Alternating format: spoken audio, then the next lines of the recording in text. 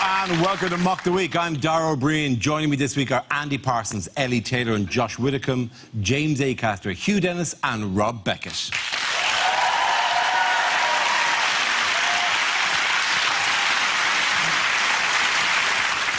We start with a round called Picture of the Week. I show the panel a topical image and ask them to tell me what's happening. Here's a picture of Labour leader Jeremy Corbyn this week.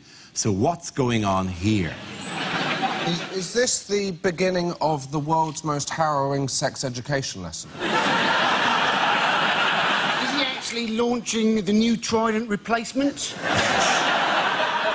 Is it just him going, ladies? Did you just do that in my voice? That's what I think is a really sexy voice, Oh, Josh, cheers, so mate, it's really cheers, good. yeah. Has the marrow entered Jeremy Corbyn in a funny-looking vegetable competition? Is this a photo of the last two leaders of the Labour Party? Corbyn defects to the Greens. Oh, lovely work. That's, Yeah. thanks. Too right. I think that's the first joke I've done in 3 years on it. Not just on air.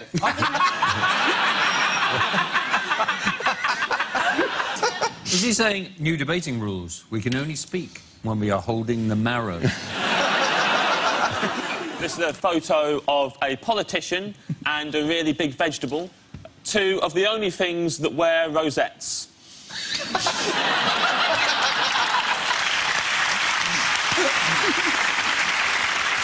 Is it Jeremy Corbyn's party piece? And he says, I intend to close the conference by playing Jerry Rafferty's Baker Street on my marrow. Oh, if you just mind if you played air saxophone on a marrow, that would be the finest. That's the only way he'll join in with the national anthem is on a novelty marrow sax.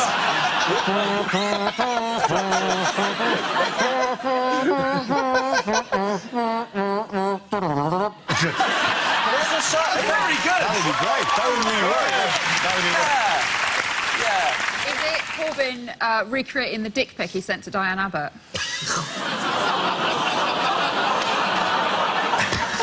Look, it looks like the massive penis of a man who is hiding in that tree. It's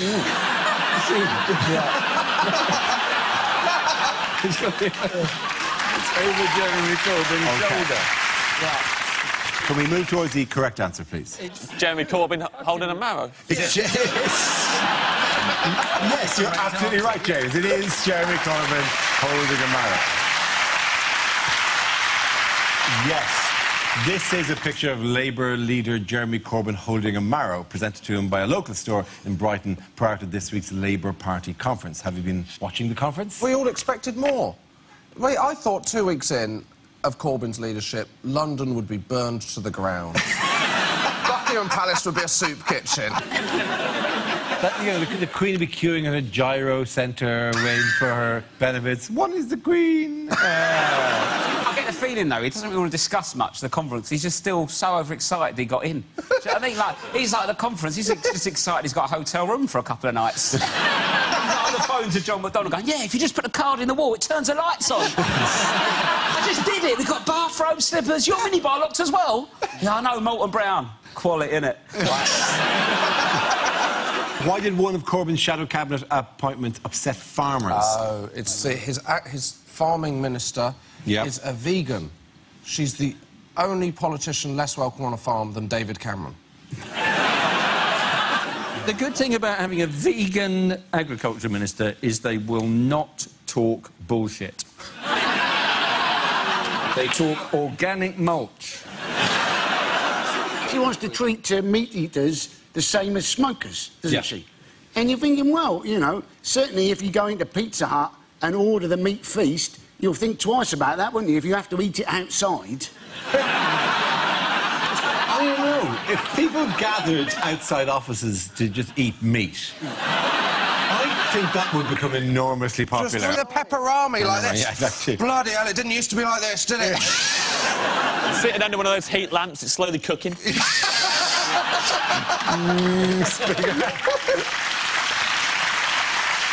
Imagine You can imagine meat eaters going away to European holidays just to come back to be like, it was amazing, you can still eat meat inside over there. But then the NHS could help with, like, wean you off with, like, a meat patch. Or you could just chew an OXO cube if you were getting, like, pangs. Could you put an OXO tube into an e-cigarette and, like, and vape it? Would that perform the same thing? Oh, beefy. No. Oh, I really Sorry, need it just sounded like you're having sex with Ian Botham then.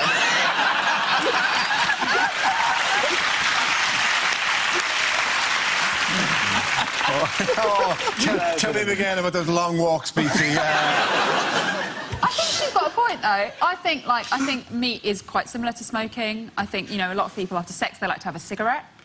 And I like to, after sex, just have a quick spit roast.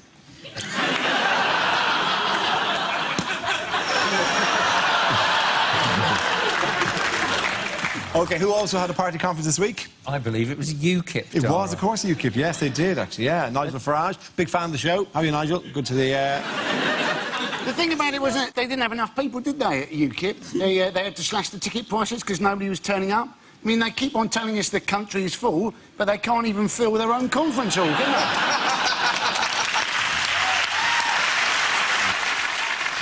It was at Doncaster Racecourse, which is Doncaster. weird, given the trouble they've had with the first-past-the-post system. Why was it?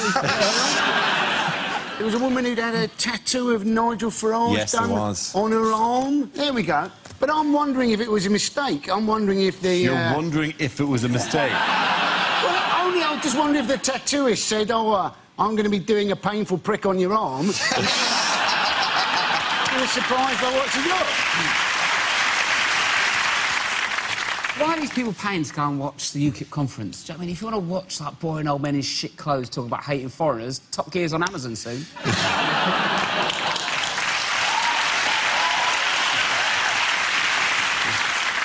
In other news, what essential task will British astronaut Major Tim Peake be responsible for aboard the International Space Stations? Was this the geezer sending up to fix the toilet?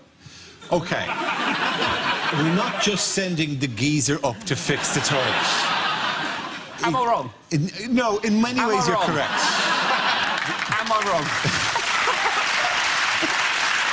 Former helicopter pilot Major Tim Peake. Please tell me he was a plumber first. He was never, at no stage was he a plumber. They didn't go, yeah, we just got to train a guy, he'll be with you in a month or two. I'd love it if it was the plumber first. I went, yeah, I can do that, but I'll finish work at 3 on a Friday. They'll be floating around the space station going, it's said between 2 and 6. It's said between 2 and 6. I can't believe I stayed in for this. The whole spacewalk worked out. It's not an ordinary toilet, though, is it? No, it's because it's not an weightless, ordinary isn't it? So you have to hold yourself down. Yep. And then you poo into a vacuum cleaner. Yes, you do. It's not just a Hoover, though, is it? It's a Hoover and a big fan that apparently keeps everything flowing in the right direction. What happens when the shit hits the fan?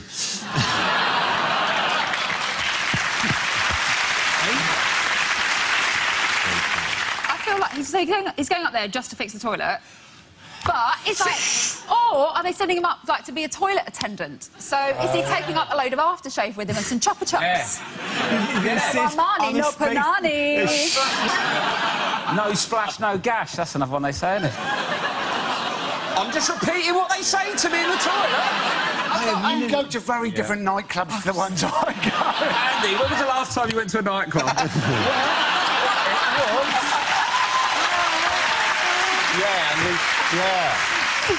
Yeah. 4 weeks ago, Rob.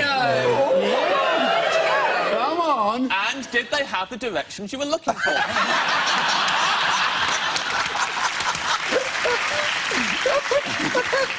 Yes, they did. It was a jump to the left.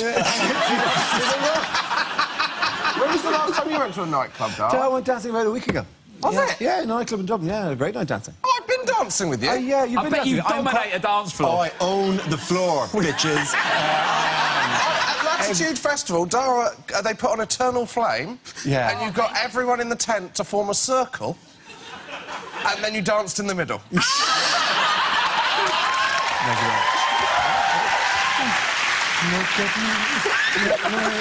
I can also play it on the marrow.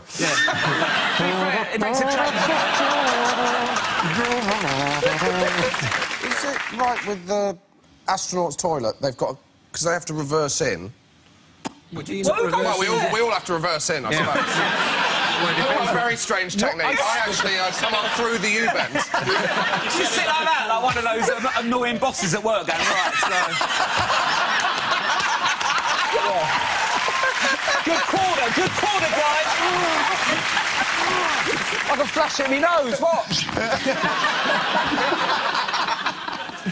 OK, this is unnecessary to tell the story, but there is a comedian that we all know, and we can't tell you who it was, who very drunkenly came into the toilet once and at a hotel in Galway, I think it was, and sat down on the porcelain, did what he had to do, went to bed, got up the next day and looked in the bath and had sat on the edge of the bath. Oh, my God! Hey.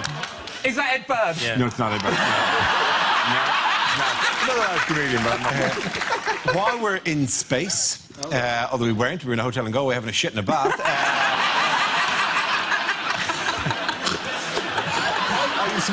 We weren't. I didn't look across. All around it, back to back. Four Irish comedians all going, oh, hello, of course. So, yes, while we're in space, what exciting discovery did NASA announce this week? They've discovered liquid water. I didn't know that water could be any other form, but anyway... You're familiar with steam and ice, I presume? But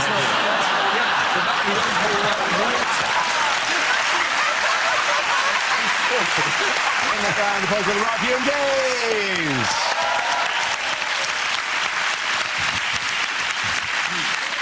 Now we play a round called Is There Laugh on Mars? This game involves James and Josh, so if you could make your way to the performance area, please. This round is a stand-up challenge. I launch the wheel of news, and whoever it chooses to stop, one of our performers must step forward and talk about that subject. OK, here we go. Let's spin the wheel. The first subject is technology. Who's coming on that? Josh. I don't want to brag, but I've got a new debit card, so... Yeah, I know, one of the old touchy-downy... If you haven't got one of these, you have not lived, my friends. Oh, my God, never did you feel so smug in your life. When they go, how would you like to pay? Just have, mate, see you later. What am I off? The future. Thing is, you get used to it, you can't go back, you're going somewhere now. Well, they haven't got the technology, do you want to just put in your PIN number? Are you kidding me? Do you expect me to stand here for 4 seconds, pushing buttons? What is this, a Victorian workhouse? No, I'm sorry, Marks and Spencers, no. I'll be getting my Percy Pigs elsewhere in future. The worst is when you think they have the touchdown technology, but they haven't. You look like you've never used a debit card before in your life. How do you like to pay? You're just going...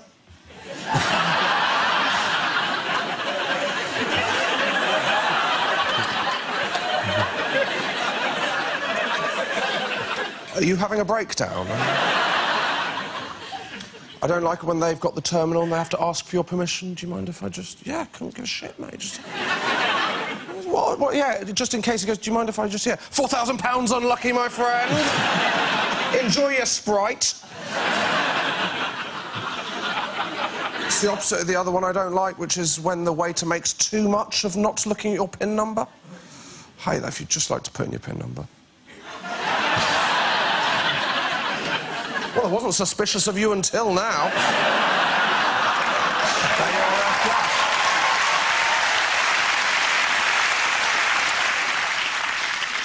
OK, that leaves us with James. Let's see what you've been left with. Let's spin the wheel. And the subject is food. I'm trying to eat more healthily lately. I bought some ready-to-eat apricots this week.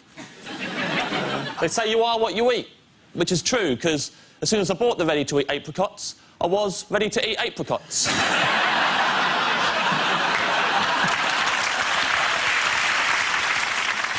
Those ready-to-eat apricots, they came in a resealable bag as well, because not everyone's as ready to eat apricots as they think they are.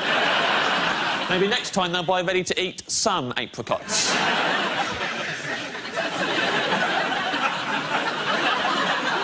I know shitloads about bread.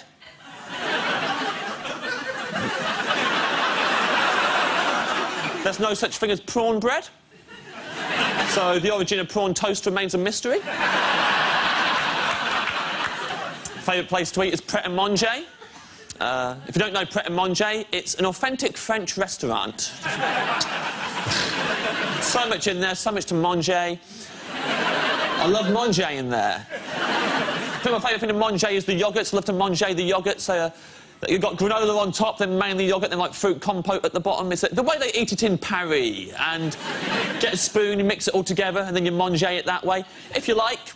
Or if you like, just leave it as it is, don't mix it, and just work your way down in order. Like, start off with nothing but granola to begin with, just shoveling raw granola in your mouth, just deflecting off your teeth, then power through the yoghurt for a really long time, getting absolutely nothing out of it, then end on the tangy compote. Like, whoa, what a finale! That's how I eat yoghurt. I eat them like they're packaged. That's why I like them fruit corners. They come with that little chaser. Thank you very much. At the end of that round, the points go to James Acaster.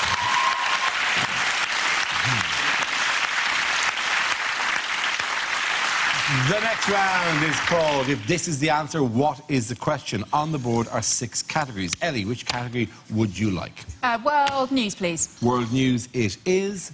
The answer is 5 years. What is the question? Is it how long before David Cameron makes his wife a ham sandwich again? Is it how long it took me to do the first 2 years of school? Is it how long does it take Rob Beckett to clean his teeth?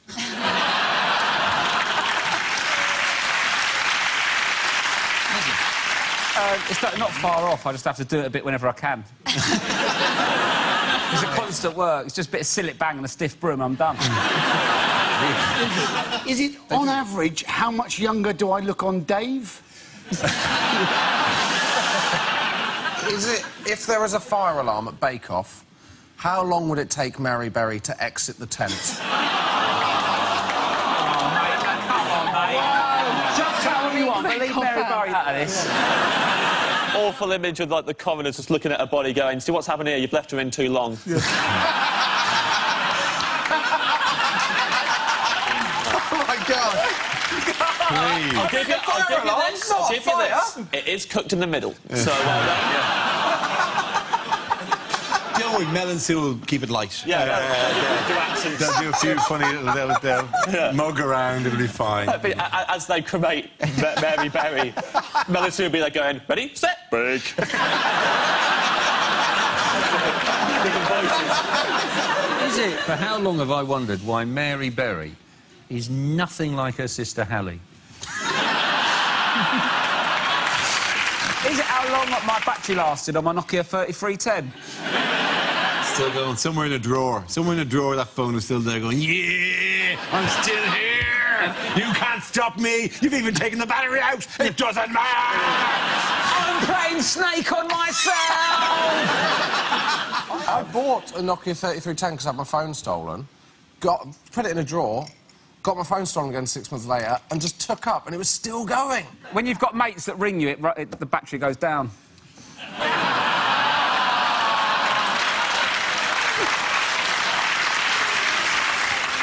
OK, do you ready to have the correct answer? I think it is how long have the European Union known that you could cheat on emissions tests? That's absolutely right. Thank you very much. Well done, Hugh. Yes. The question I was looking for was, how long have EU officials known about devices being used to cheat emission tests in diesel cars? This revelation follows the news of Volkswagen, the world's biggest car manufacturer, has been caught using so-called defeat devices on 11 million cars. So it's like, when it gets tested, it's not emitting as much. This is the freaky thing. The car knows it's being tested, so the car kind of shuts down its engine a bit, so it doesn't emit as much stuff. Well, that's just like holding in farts on the first date. It's almost the that's all it exact is. parallel. And then once you're going out with them, bums away. That is almost exactly the metaphor which best explains it. It's a bit boring, though, isn't it, if a scandal goes, isn't it? So, I mean, last week I missed out on Piggate, and now we're talking about diesel emissions. Can't someone spice it up and get a politician to stick their dick in a Beatles exhaust or something? It There is good news out there, though, isn't there? For those VW executives that have been implicated and for the shareholders, because if they are thinking of ending it all in the classic car fumes way, they'll be able to do it much quicker than they originally thought, won't they? I don't think it is boring, though. I think this is the most exciting German emissions scandal since Boris Becker went in that broom cupboard in Norway. People are saying that it's going to damage the reputation of Germany and they're not going to come back from it. They've come back from worse. And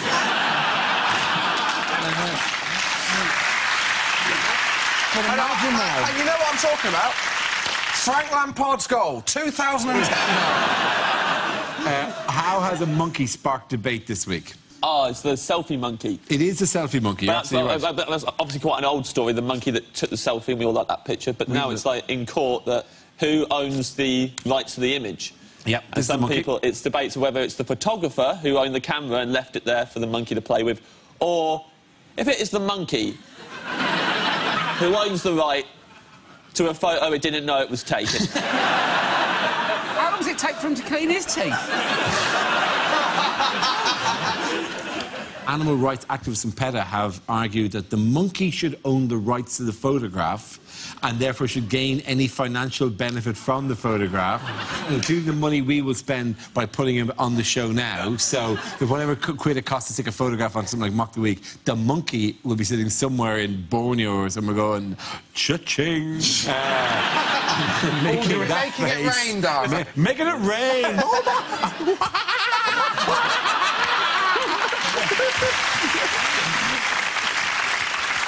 The funny thing about this is the fact that, like, how degrading for the photographer that the greatest photo that was ever taken was done by a monkey, and not him. But the monkey's not going to have a career as a photographer. I'm not going to go to a wedding and they're going to go, where's the photographer? Masturbating and throwing shit at the bridesmaids. Not again, anyway. This ruined the first wedding. This is why we had to do it all again. Here's our wedding photos. It's just a load of selfies taken by a monkey, obsessed with itself. That'd be great. In the veil, holding the book. Just, if behind it there was like a bride and groom just trying to look around it. And like going, wow! Just taking photographs of Everyone's there. That better not a bit of yourself again.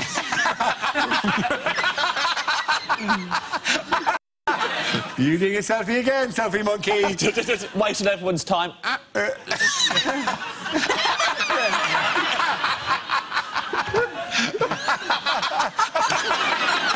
OK, now just the bride's family. If you can't see the camera, I can't see you. I mean, when...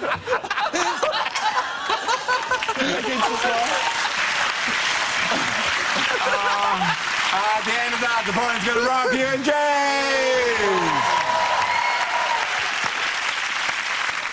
James! Now we come to scenes we'd like to see, so if everyone can make their way over to the performance area, I'll read out this week's topics, and then we'll see what our panellists can come up with. OK, here we go.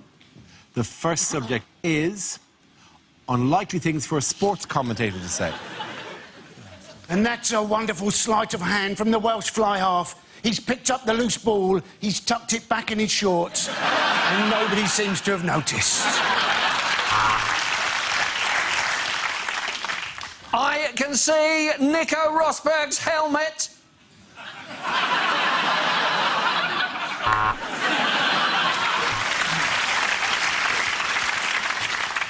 Apologies, after 15 years in this job, I've just been told it's not pronounced croquette.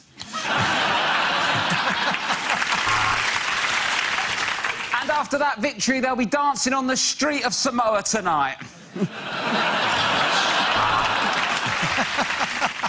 100 metres in 4 hours, 26 minutes, and that is meter reading at its very best. Now, Gary Kasparov, he's going to move his pawn. And he's done it just in time. His wife's home, but he's got it under the bed.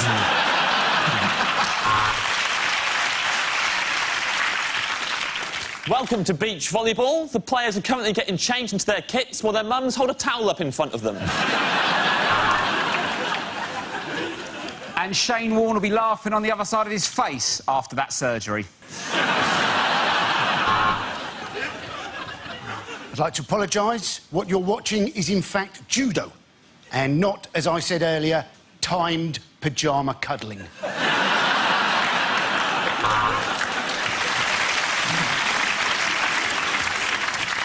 Well, this should be relatively easy for Rory McIlroy. Oh, how has he done that? All he had to do was say, get a Santander 1, 2, 3 account. Kasparov toying with his bishop.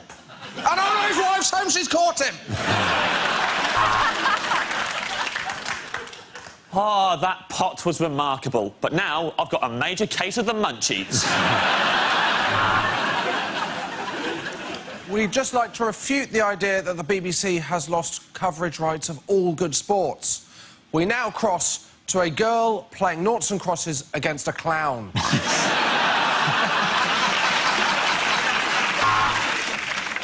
What a thrilling cricket match.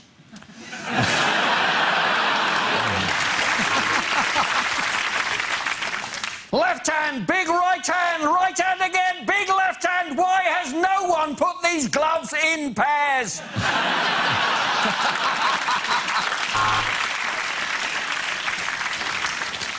What the fuck is a furlong?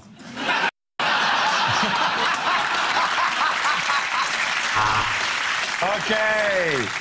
The next topic is unlikely things for a continuity announcer to say. On ITV2 next, what Katie did next, which I'm guessing is get her tits out and marry some thick prick for publicity purposes.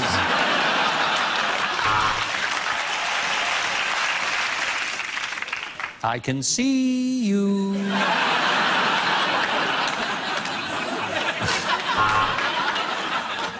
A very special episode of Songs of Praise now, coming live from Stringfellows. That was Game of Thrones, and if you're affected by any of the issues raised in that show, what the fuck is wrong with your family?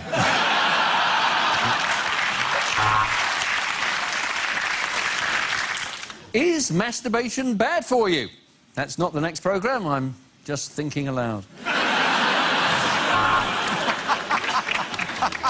Next up, baking and entering with Anthony Worrell-Thompson.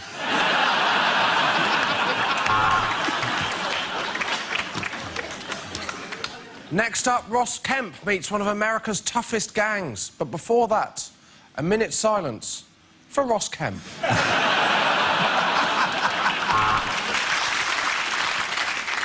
No!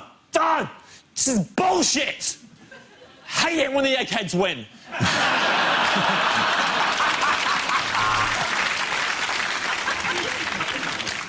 Now on Channel 4, one born every minute, including graphic scenes of childbirth that some viewers may find inspiration to get a coil. And now on Channel 4, skins. Foreskins.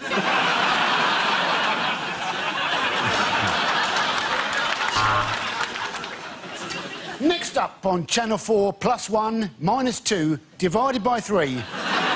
Countdown.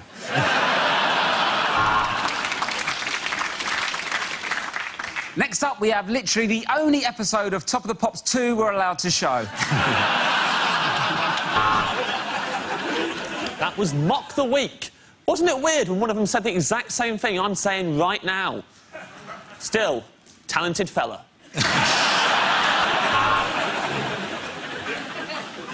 Next up on BBC... Wait a minute, are those hippos swimming in a circle? What?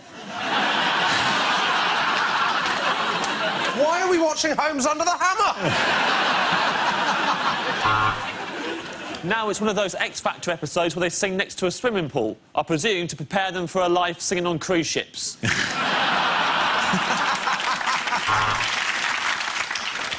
You're watching the adult channel +1, because that Viagra's taking a while to kick in.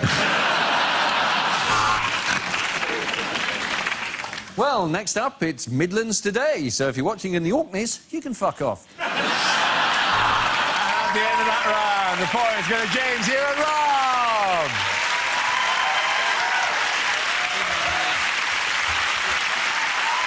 That's the end of the show. This week's winners are Andy Parsons, Ellie Taylor and Joshua Widdicombe. Commiserations to James Acaster, Hugh Dennis and Rob Beckett. Thank you for watching. I'm Dara O Briain. Good night. The entire 5th season of Radio 4's sketch